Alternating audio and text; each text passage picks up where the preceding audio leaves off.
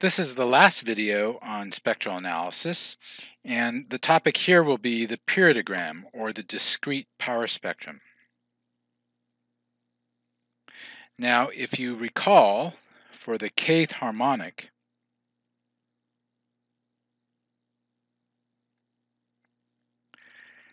the kth harmonic describes an oscillating function with a sum of a cosine term with an amplitude a sub k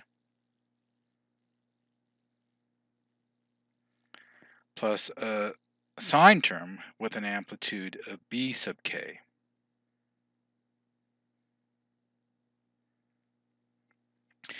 And the superposition of sine and cosine function was also equivalent to a single cosine function, but with a phase shift. Phi was the phase shift.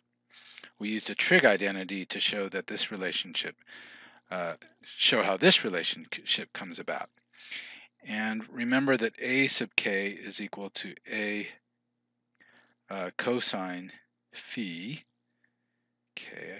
I guess I should write that as a phase shift k, and b sub k is equal to a sine phi k, where phi sub k is equal to the arctangent of the ratio of bk over ak,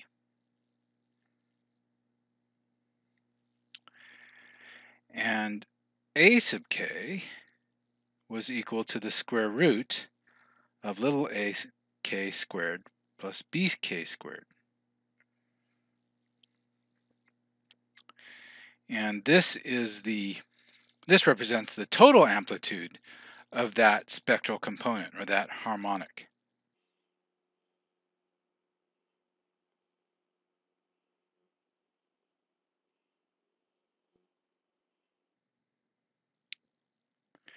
And this is true for k equals 1 to n over 1 over 2. The zeroth component amplitude is equal to little a sub 0 divided by 2.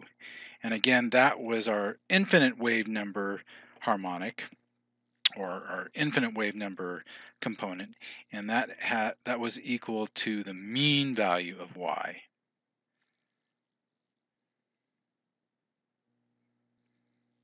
So the last video showed you how to compute little a sub k, the cosine part of the harmonic, and little b sub k. And once you've computed a sub k and b sub k, then you can easily compute the total amplitude of this harmonic. And a periodogram is a function of a sub k versus the harmonic frequency.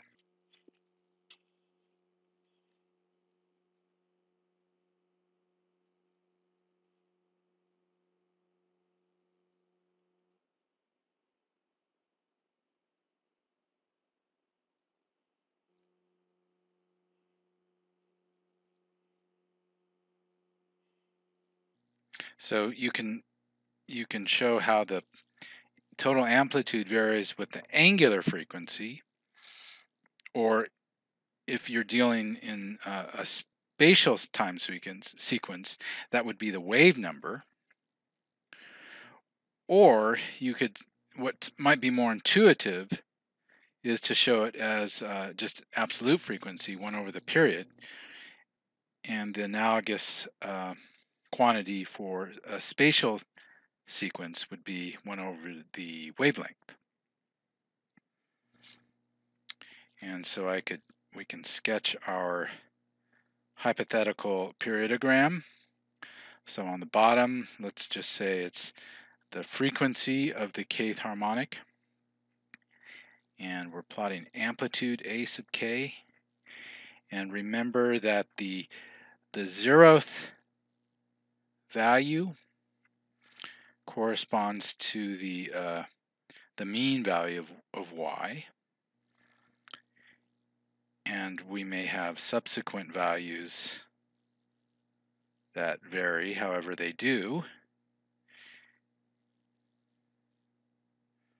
and we may have some dominant frequencies or frequencies with higher power,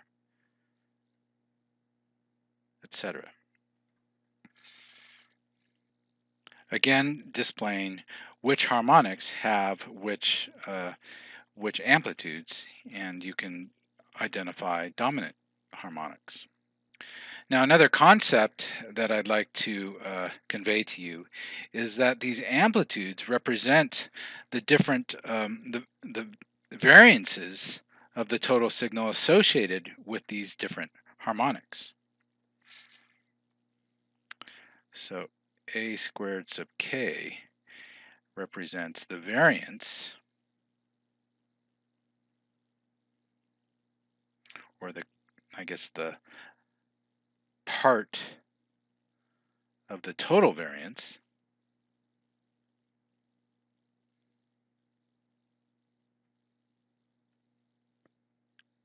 due to the k harmonic.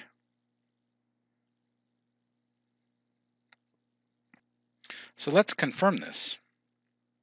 So again, our best fitting function describing the sum of our different harmonics is equal to the zeroth harmonic, our infinite wave length or infinite period signal, which is just a constant, and that's the mean value of y, plus the part that varies periodically about the mean.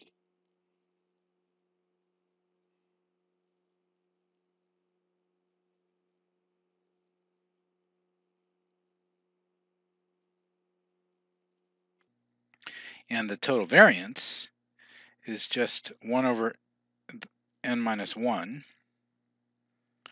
times the sum over the whole data record of our model, or I guess each y value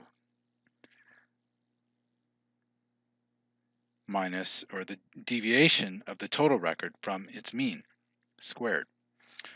Okay, so that's our variance. And so what we're looking at is again the deviation from the mean. So that deviation is simply the part in this represented by the sum of harmonics. And so that is 1 over n minus 1 and times the sum over I equals 1 to n of the sum over j.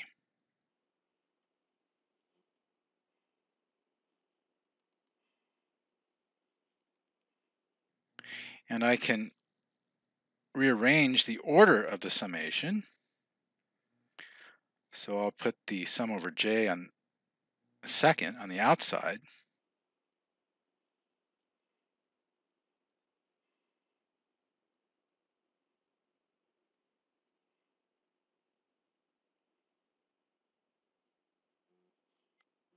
Oh, and this term is squared.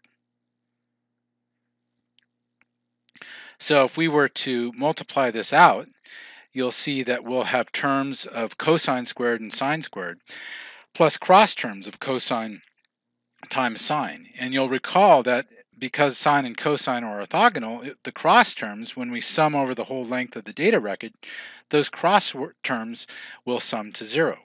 So it's only the cosine squared terms and sine squared terms that will remain. And taking the solution when we sum those over the whole record, we get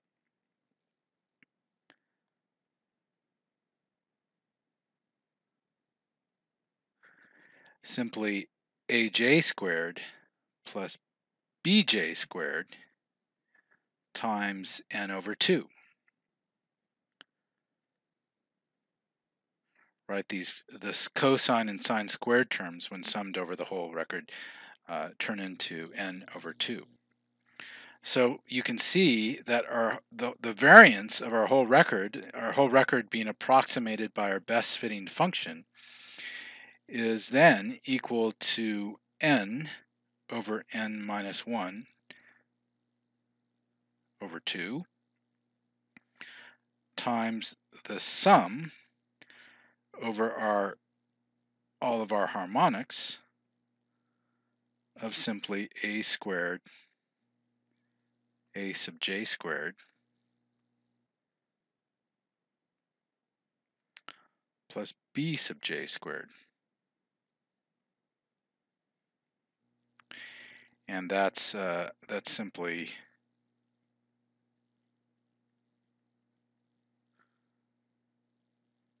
the sum over capital A squared. So you can see that the total variance is a sum of variances of each of the harmonics that we're considering. It's the sum of the variances associated with each harmonic. So n over 2n minus 1 aj squared that is the variance of the j harmonic, the jth harmonic.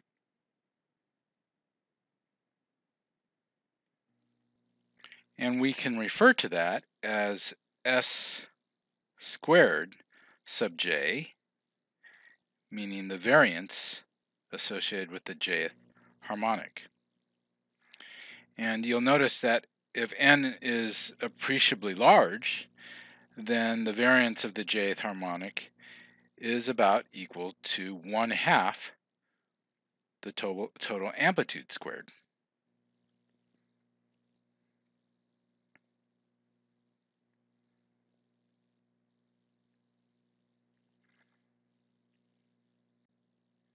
So by computing these different amplitudes and the total amplitude, we know what the amplitude of each of the harmonics that make up our function are, and this amplitude is proportional to the standard deviations associated with each of those harmonics. Now, in some cases, you can imagine it'll be helpful to test whether a power spectrum actually does represent a periodic signal that differs from a random signal.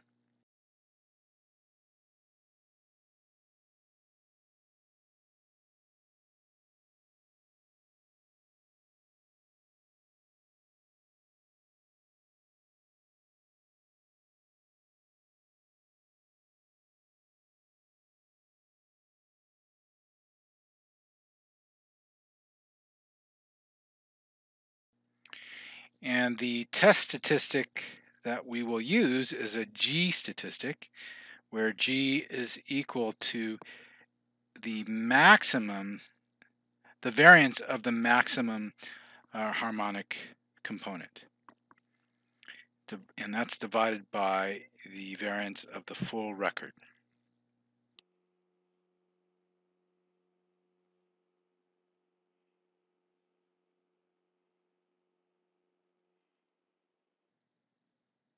So when we look at our periodogram, we look at the period with the largest amplitude, and from that we know what the variance is associated with that, and we divide that by 2 times the variance of our whole record, variance of y.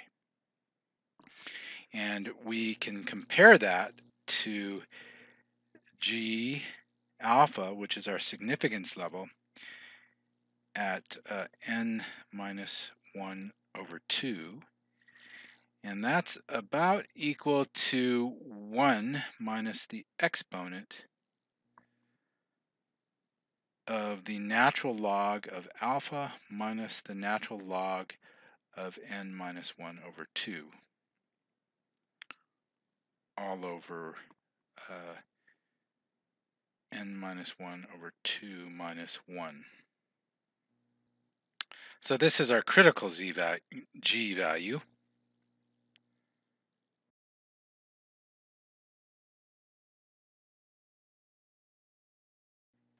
And if we find that our calculated G value, if G is greater than the critical,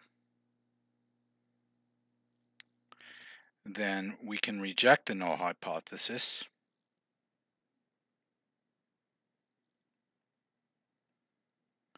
that our signal is random.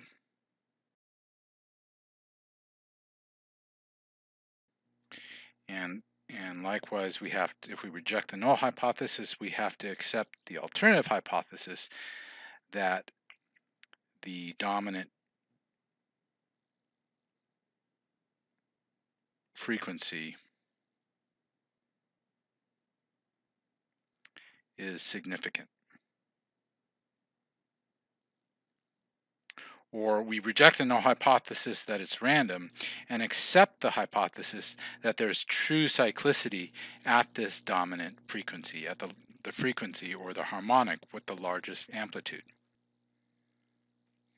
Now, the last concept I'd like to go over just briefly here is the concept of aliasing. And aliasing occurs when we undersample.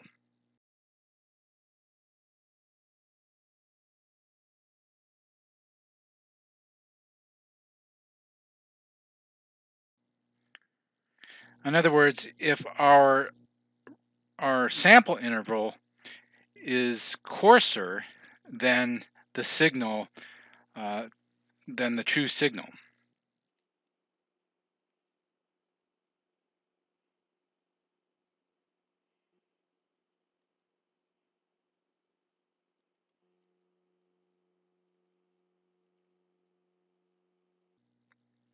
Or let's see, our Nyquist frequency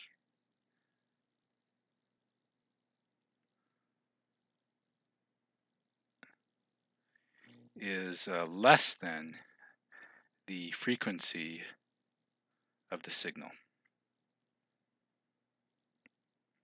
So Paul Wessel shows a diagram here where we have our we have a relatively coarse sample interval, delta t, and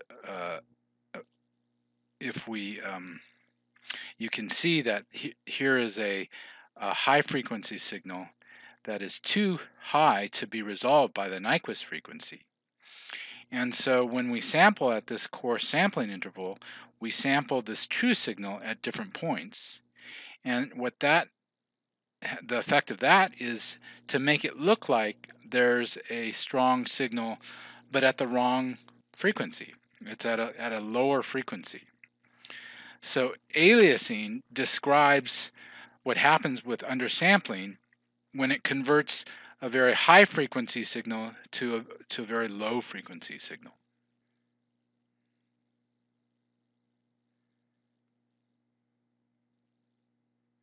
Or it creates power at low frequencies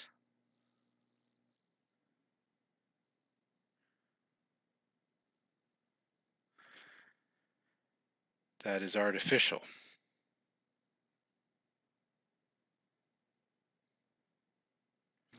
So when you design your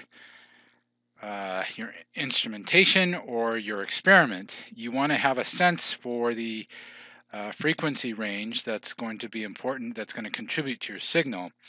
And you want to make sure that you sample at a short enough interval such that aliasing is not very strong, because that aliasing can, because it's artificial, it can map into frequencies that are lower and sort of inhibit the detection of true frequencies at those low frequencies. So you want to be careful of that. Okay, so I think that wraps up our total discussion of spectral analysis and discrete power spectrums.